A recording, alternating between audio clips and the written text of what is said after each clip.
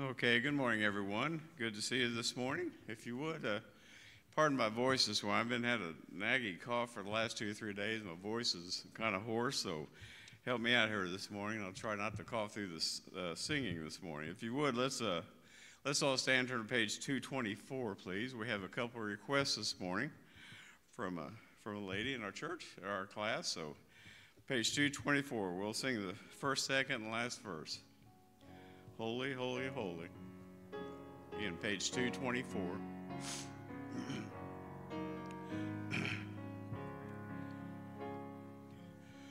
Holy, holy, holy, Lord God Almighty,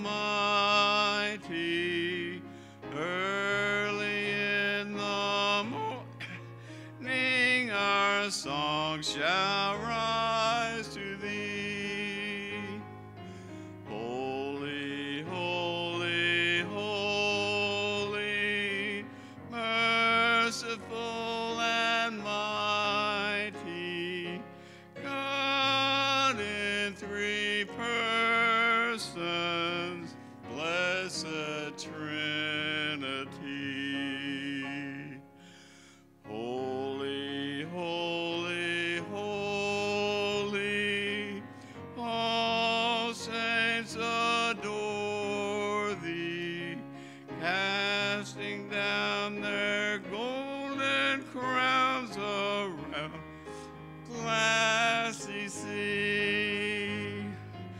Cherubim, senses, seraphim, falling down before thee, with word and art, and evermore shall be. Holy, holy, holy, Lord God Almighty, all thy works shall praise thy name in earth and sky and sea. Holy, holy, holy, merciful and mighty, God in three persons, blessed Trinity.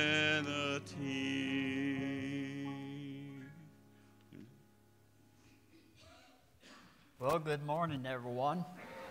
We're certainly glad to see you this morning. Ones that are home, we're glad you tuned in as well. And so let's go to the Lord in prayer and let's ask God to bless the day.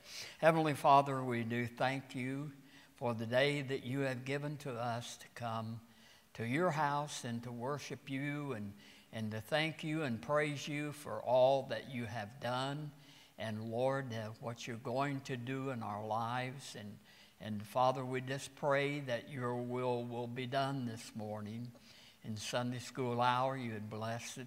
And Lord, the morning preaching, the evening, and Lord, we just pray for a great day today, that you would just lead us and guide and direct us and watch over us, keep us safe. And Lord, I just pray that your will be done in our life. Ask it all in Jesus' name. Amen. You may be seated. Jim, if you'll come, we'll take our offering. Pray for the offerings, if you will, that the Lord's will be done concerning that. And Jim, would you pray, please?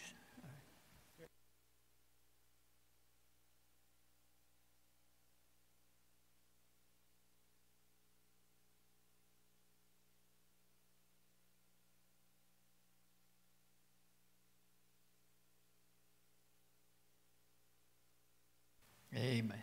God bless you as you give.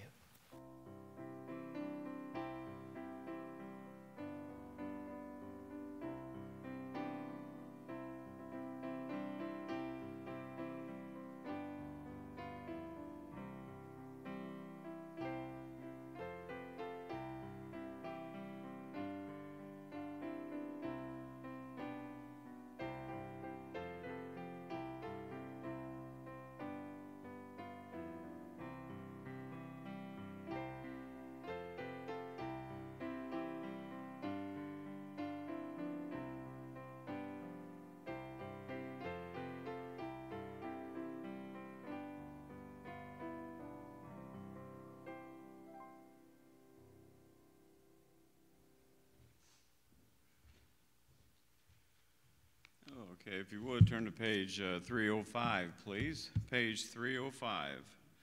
We'll sing the first and last verse. Praise him, praise him. We truly, truly need to do that, that's for sure. Page 305.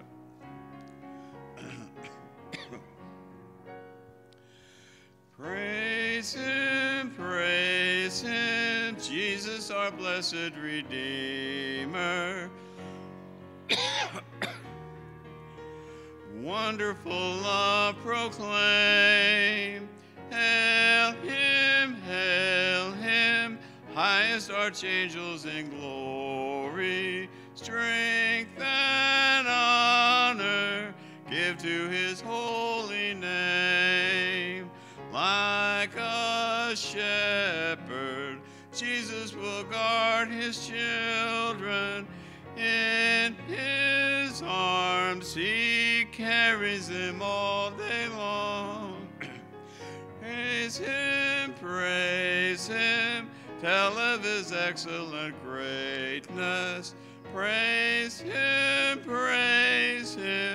ever in joyful song. Praise him, Jesus our blessed Redeemer. Heavenly, loud with hosannas ring. Jesus, Savior, reigneth forever and ever.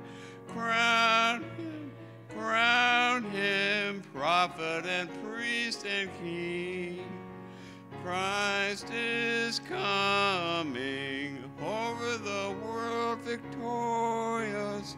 Our glory unto the Lord belong. Praise him, tell of his excellent greatness. Praise him, ever in joyful song. Amen. All did a good job, very good job helping me. Sorry for my voice.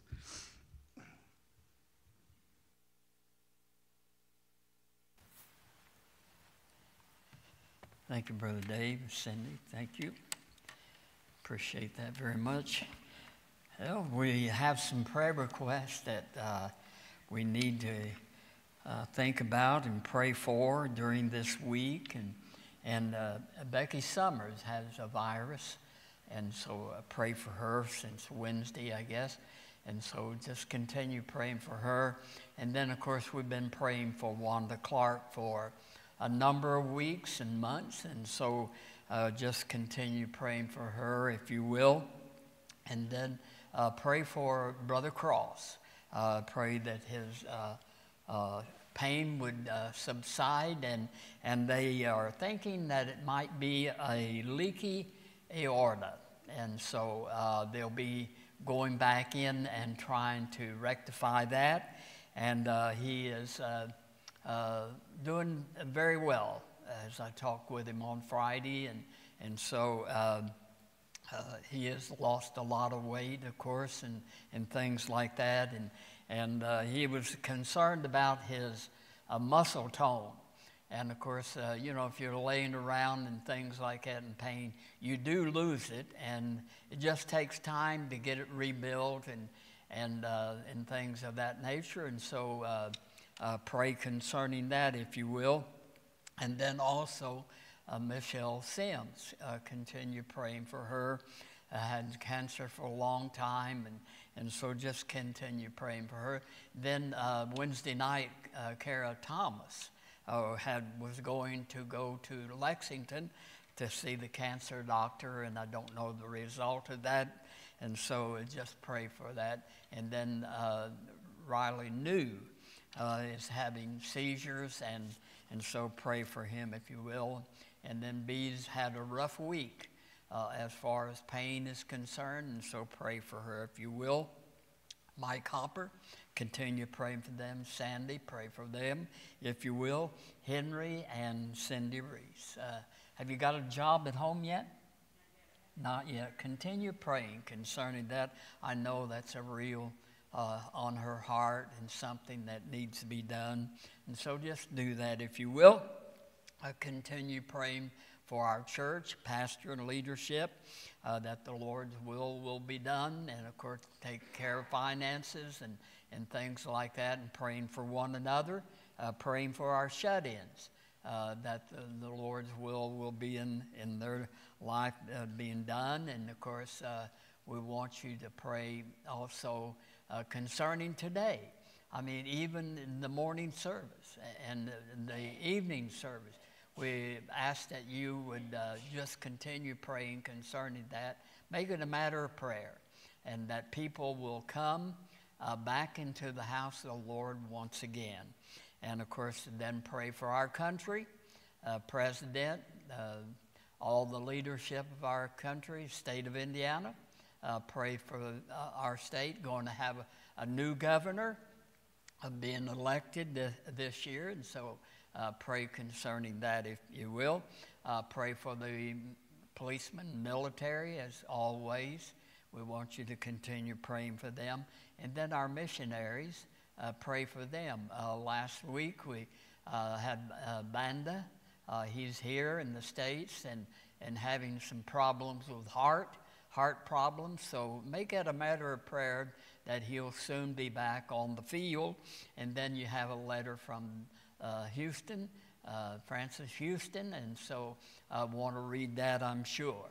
And so those are the announcements or the prayer requests that I have, and just continue praying. Do we have any new in this section? Yes.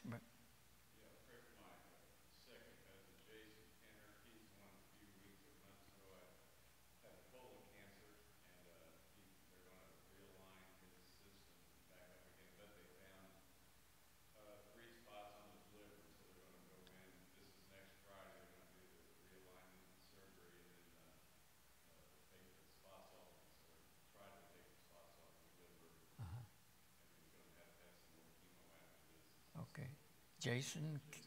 Jason Kidder. Okay, pray for him. Cancer, and so anybody else in this section? How about in this section? Anyone? How about in the far section? Anyone? Okay, let's go to the Lord in prayer. Heavenly Father, we do thank you for being able to approach your throne once again. And Lord, I just pray that your will be done in the lives of the ones that we have called their name this morning. And Lord, we know that you are a prayer answering God, that you heal the body. And Lord, that is able to do all things and do it well. And I just pray for the ones that are having a long issue, a real battle with health issues. And Lord, I pray that you might encourage them and help them. And Lord, build them in the faith. And Lord, keep them close to you. And Lord, help them to realize that you do care for them. And Lord, that you are working in their hearts and lives. And Father, we just pray that your will be done. And ask you to bless and lead us and guide and direct us today through the Word of God. For it's in Jesus' name I pray. Amen. All right, turn in your Bible to John chapter 13. And I believe we left off with verse 12. And, I see here in verse 12, we find that the Lord is going to explain what he has done to the disciples and for them. And so we see that, first of all, I want you to see something again where that, and I believe that this is an important thing to remember. It says there, so after, in verse 12, after he had washed their feet and had taken his garment. And so here we see that you'll remember in verse 4 where that he lay aside his garment and then took upon himself as a servant. And we explained that to you very well. Now we see here he has taken up on his garment or put on his garment. And of course, he is no longer going in the capacity of a servant. We see now he is going into deity. He is God and in the flesh and things of that nature. And so I wanted to bring that out to you because the very fact, the things that we're going to be dealing with is doing no longer as a servant, but he is a God or man, a God-man, and things of that nature. And so I wanted to bring that out to you. But it says, and then, of course, sit down. That means that he was finished with the servant upon this earth. He was going to go into another capacity now in deity and all like that. And then he says, know ye what I have done to you? Do you realize what I have done to you and for you? And of course, we see that, a lot of times they didn't understand at this particular point. But it says in verse 13, it says there in verse 13, and so we find here that it says, you call me Master and Lord, and ye say, well, for so am I. And so here we find in this verse, the Lord is reminding them of their confession. He is reminding them of their confession concerning him. Now, he did not say, I am your Master and Lord, but he said, ye call me. And so there is a difference where that the Lord can call out and say, I am your Lord and Master and Lord. But here the confession is made, and they have been put on the spot now of calling him the right way. And of course, we see that the Master, as I think I brought out to you maybe last week very quickly, that it means teacher. He has been teaching them for 3 years. And we see that and of course, as he taught them, they have learned to look at him as their Lord, obeying what he had instructed them as far as they could understand the things that was taking place. And so the Lord reminds them of their confession concerning him. And of course, this is a good start for anyone that is saved just recently saved. Just look at the Lord as a teacher. But we see that there comes a point in time when that is reversed, and we'll see that in the next session, or in the next verse, where we see that the Lord is changing from Master to Lord. But it says, "You call me Master and Lord, and you say, well, for so am I." And so we see that the good start that they're making, and they're obeying what the Lord has told them. And of course, that's the first step, recognizing who He is as Master, and you're willing to listen to Him as a teacher. And then after a while, you come to recognizing Him as Lord. And when that takes place, then you are to obey Him. You are to obey what He would have you to do, and things like that. And of course, we see that here in this verse of Scripture, it says, "You call me Master," and of course meaning teacher, and "you call me Lord," that meaning obeying what the Lord would have you to do. And then look at verse 14, if you will. I don't know if my is going to respond here or not. It's not moving. Well, looks like I'm going to have to go to the... I always carry this just in case for the simple point that I know that it probably will go berserk one day. And so we see that in verse 14, if you care to look at that, it says, if I then, your Lord and Master, have washed your feet, you also ought to wash one another's feet. And so here we find in this verse of Scripture, it tells us, if he says, if I then, and of course he doesn't say I am your master or Lord or whatever it would be. He shows them that this is what they are saying.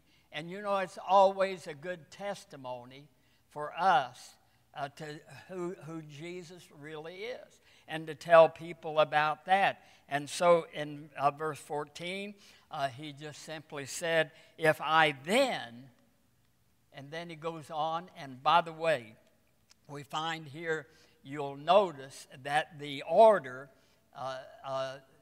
is being changed. The order of the disciples' confession is being changed. In verse 13, we saw where it said Master and Lord. Now we see that in verse 14, he begins to instruct them about who he really is. And so the disciples has heard him as their teacher, and of course later they become to know him as Lord.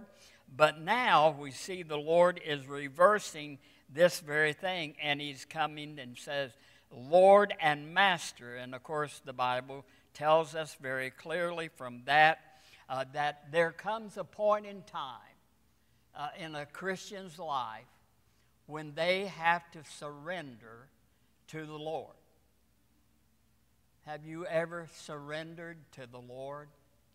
Or are you still looking at him in the light, in the way that you did? Has he become your Lord? And of course the Lordship of Christ is spoken throughout the Word of God. And there has to be a time in your life when you surrender to the Lord. As these disciples are going to have to surrender themselves to the Lord. And of course, the Bible telling us that surrendering to the Lord, and of course, by doing so, they're going to take his yoke upon them and submitting to him in all ways. That's what we find surrendering is.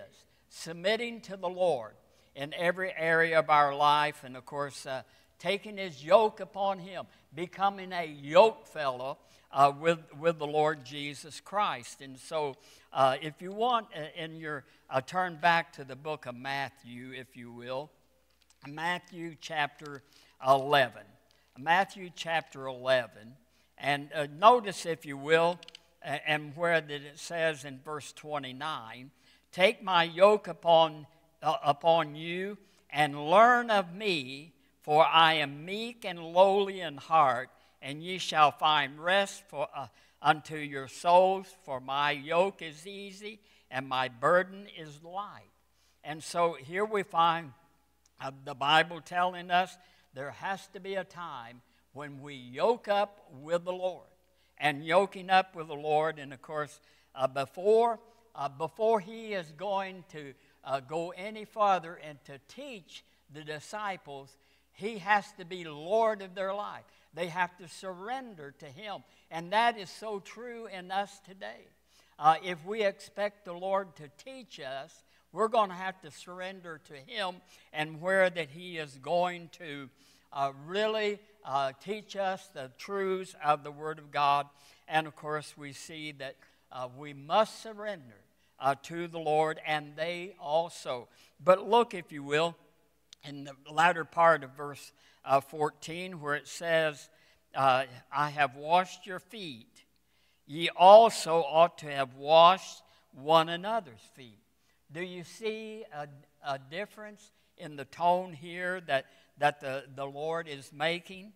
He says, ought. He says there, wash your feet, ye also ought to wash one another's feet. Now, what does the word ought mean? It's a past tense. In other words, he is telling them, you ought to have been already washing the disciples one another's feet. You ought to already been doing that. And so that's past tense. And of course, if you would look back into Luke chapter 13, if you mind turning back there, it'd take a little bit longer this way than it may otherwise. But Luke chapter 13, the Bible tells us in verse 14, where it says, and ye rulers of the synagogue, answering with indignation because that Jesus has healed on the Sabbath day, and saying unto the people, therefore 6 days in which men ought to work. In other words, they were not to work on the seventh day or the Sabbath day. That ought to have already been taking place. And then, of course, what they're saying here is that men ought to work, then therefore come and be healed, and not on the Sabbath day. And so here we find that Jesus was actually healing on the Sabbath, as we know. Earlier in the book of John, we know that to be so. But he said they ought to work, but not on the Sabbath. And so we see that's past tense. And we find here that the disciples ought to already have been doing that, because the Lord has taught them to be doing that very thing. And so ought means they ought to be expected to be washing their feet already. It's something that they ought to be doing. And of course, you know, there's things as a Christian we ought to be doing. We ought to be doing them. And of course, we already know that we need to do them. And of course, we all have done that already. But there's a time coming when we have to start doing it. And here we see the disciples are not quite ready to wash the disciples' feet, one another's feet. And of course, there's a reason for that. And look, if you will, going back into Luke chapter 22. Luke chapter 22, where the Bible telling us, Luke chapter 22, and notice, if you will, in verse 23 and 24. It says there in verse 23, then they began to inquire among themselves which of them it was that they should do this thing.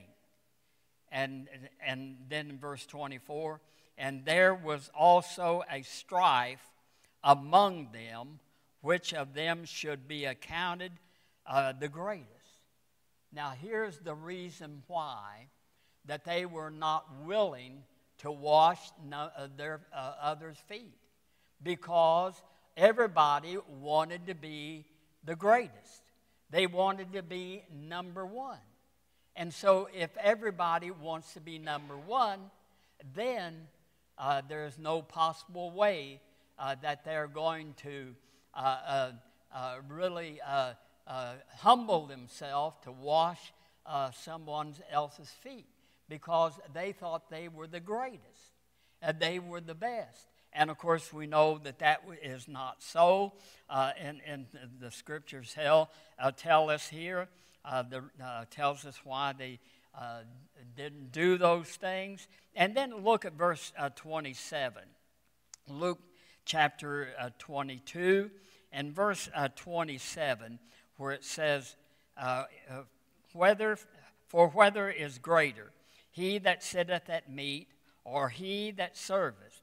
Is not he that sitteth at meat, but I but I am among you as he that serveth. And so here we find the Bible telling us that the Lord is telling them, well, if I'm the greatest, if I'm the Lord of your life, and I can become a servant, then you ought to be able to do that as well. What the Lord was doing here, he was putting them to shame. And of course, the main thing is included in the washing the disciples' feet. And of course, washing the disciples' feet, first of all, they were to imitate the Lord Jesus Christ as a servant. But they were unwilling to do that. They just simply would not do that. And of course, you'll remember Galatians chapter 6. If you turn there in verses 1 and 2, it talks about bearing a burden, bearing one another's burden. And they were not willing to do that. They were not willing to look at other people in a way that they would bear the burden, that they would do anything for them because they were great. They were the greatest. And of course, the Bible telling us that we need, as God's people, to bear one another's burden. That's part of feet washing. That's part of the instruction that the Lord was giving to the disciples, humbling themselves and become a servant, bearing one another's burdens and all of that goes along with it. And of course, he was just simply telling them they needed to wash one another's feet. And of course, you'll see in John chapter 13 and look at verse 34, if you will. He says, "A new commandment I give unto you, that you love one another as I have loved you, that you also love one another." And so in order to love one another, they're going to have to humble themselves to the point where that they're willing to do what the Lord would have them to do. And of course, he goes on to say in verse 35, "By this shall all men know that you are my disciple, if you have love one to another." And so here we find that they simply were not willing to do that at all. And as we finish up on foot washing, if all that you get out of it is where that most people come to the point and say, well, the Lord has made a new covenant for us to follow, and of course that would add to baptism and the Lord's Supper and feet washing, but that's not so. If that's all you get out of this, then you have certainly missed the mark. And of course, we see that the Bible telling us that we ought to do those things and keep them, looking at them from the viewpoint of what the Lord is teaching here. Now notice, if you will, in verse 15, where it says, "For I have given you an example that you should do as I do to you, have done to you." And so here we find in this verse, the Lord is giving them an example. Giving them an example. And what was the example that the Lord gave? If you go back and read all of what we have as far as feet washing is concerned, you will see the example was, first of all, humility. That's what the Lord was trying to get across. Of course, the Lord knew their thoughts. He knew that they were all at odds with one another, that they were not agreeing upon things. They all wanted to be number one. And so the Lord gave them an example of just being humble. Humble before others and doing what the Lord would have us to do. And humility is a great thing for the people of God to take, being humble. And then, of course, we see being an example as a servant, a true servant of God. and of course, serving one another with love and doing what we can, bearing the burden of individuals and things of that nature. And of course, I know that we do that very thing. We're concerned about other people. We're concerned about the ones that are sick among us. Over and over, we pray for them and do anything that we can for them. And so when we do that, then that is fulfilling the Lord telling us what to do as a servant, serving one another. And of course, he always used the Word of God. The Word of God was always used. He just didn't go and say anything that wasn't scriptural. And so we find he just used the Word of God. And of course, we need to use the Word of God. It's ours, and it's there, and we need to read it. We need to become familiar with it, and we need to apply it to our own lives, and especially to our daily walk. Cleaning your feet, and that has to do washing, and that you will remember we mentioned the washing represents the Word of God. You are clean through the Word, as the Bible tells us. And so it's a daily thing that we need our feet washed after going through this old world and doing the things of the world. We just need a daily cleansing as we walk through this old life. And that's important to come before the Lord and asking Him for forgiveness, and certainly He will. And of course, I looked at this verse and I said, this is what we need. And that is found in Luke.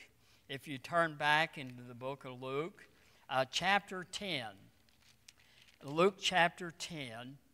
And if you will notice, and this is important, I believe, what the Lord is giving to us here from the Scriptures. In verse 30, it says, "And Jesus answering, saying, a certain man went down from Jerusalem to Jericho, and fell among thieves, which stripped him of his raiment, and wounded him, and departed, leaving him half dead. And by chance there came down a certain priest that way, and when he saw him, he passed by on the other side. And likewise a Levite, which when he was at the place, came and looked on him, and passed by on the other side." And so here we see that the religious crowd could do nothing for this man. That's always religion. Religion always talks, but they can do nothing at all. And so the priest and the Levite represented religion, and they couldn't do anything. And then we see that in the Bible says in verse 33, "But a certain Samaritan." A certain Samaritan. Why did the Lord use a Samaritan as an illustration? And of course, the Samaritan illustrates the Lord.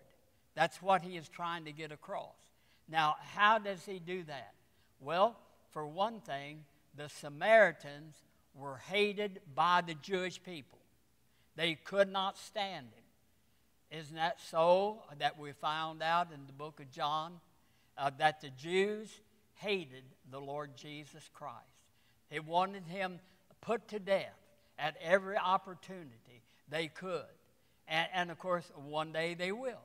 But here is a Samaritan, hated by the Jewish people. And you'll remember, I think maybe in John chapter 4, somewhere around there, where that Jesus made the statement, I must go through Samaria. I must go through Samaria. And of course, the disciples could not understand that. Now, why in the world would a Jew want to go to Samaria? And of course, we know that they avoided that area altogether. They would not. But Jesus went to Samaria. And of course, he saw the Samaritan woman at the well. She got saved. Other Samaritans got saved. But still, they wouldn't have anything to do with the Lord. And a certain Samaritan, as he journeyed, came whither he was, and when he saw him, he had compassion on him. Verse 34, and went to him, bound up his wounds, pouring oil and wine, and setting him as his own beast, and brought him to an inn, and took care of him. And then listen to this. On the morrow, when he departed, he took out 2 pence and gave it to them, to the host, and said unto him, take care of him, and whensoever thou spendest more, when I come again, I will repay thee. And then in verse 36, which now of these 3 thinkest thou was neighbor unto him that fell among thieves? And then in verse 37, and he said, he that showeth mercy on him, then said Jesus unto them, go and do likewise. And so he gives them a perfect illustration of what they needed to be doing. They did not need to just bypass the one that was in need, but to do something for the individual. And of course, that's bearing one another's burdens and different things of that nature. And so we see that the Levite and the priest, representing the Jewish religion, I guess you could say, at that particular time. Modern day religion does about the same thing. And then, of course, we see this is a great example of what Christianity can do for individuals that are in need. And, of course, this world needs the Lord Jesus Christ. They need the Lord Jesus Christ. And so everybody needs the Lord that is not saved. And so we can become a servant and go to them and tell them about the Lord Jesus Christ. And so this is Christianity, what we just looked at in Luke chapter 10, these verses of Scripture from the Word of God. And then notice, if you will, in verse 16, he says, verily, verily, I say unto you, the servant is not greater than his Lord, neither he that is sent greater than he that sends him. And so, first of all, we see verily, verily.